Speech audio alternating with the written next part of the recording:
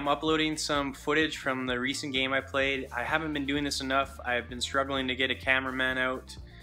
And actually the footage in this game, the camera angles weren't the best. So we're gonna improve on it. We're gonna try some different angles next time and playing with the focus a bit. There's Rhea, she's helping me out. Say hi. She's camera shy. But yeah, the angles weren't the best, but it was a good game. It was a fun game. We won 4-3. I scored 2 goals and assisted 1 and scored the game winner, so I had to be happy with that. Like I said in my other videos, sometimes indoor soccer is not the nicest to watch. It's a lot about grinding and working hard, and the nice passing football isn't always there. But sometimes it's good to work on that side of the game as well.